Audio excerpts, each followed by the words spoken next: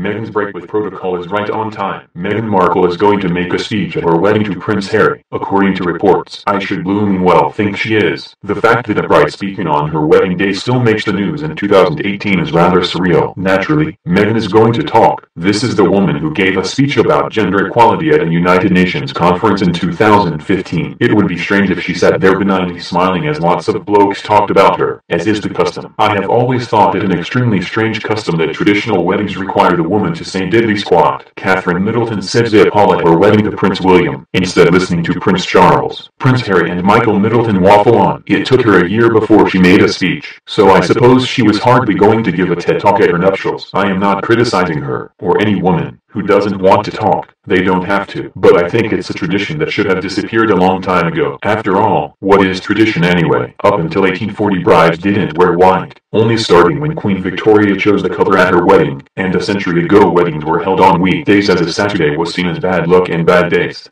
Right up until the 1960s, receptions were frugal and held at home, if they had one at all. So why do we cling to this notion of tradition anyway? Just change it. That was certainly something Diana, Princess of Wales, did at her wedding. When it came to the part of the vows where the bride promises to obey her husband, Diana was having none of it. The couple held very serious discussions with the Archbishop of Canterbury and controversially decided to ditch it. As we know, Diana certainly did not obey Charles, and after that, nobody said obey at their wedding. So perhaps if Meghan gives the best speech of her life, then there will be a rousing chorus of brides telling far better jokes than the bumbling best man. There's no better illustration of this than Nuns Married at First Sight, where none of the brides look like they're going to obey anyone, and the ones that do speak at their receptions eclipse their hapless husbands. Single mom Jo's entertaining speech went down a treat to everyone apart from her inarticulate husband Sean, that is, who isn't going to be winning any debating competitions. Then there was Davina and Ryan's wedding reception this week, where Ryan's dunderheaded best man Matt won the Worst Speech in History award. Hilarious for him, not so entertaining for the new bride.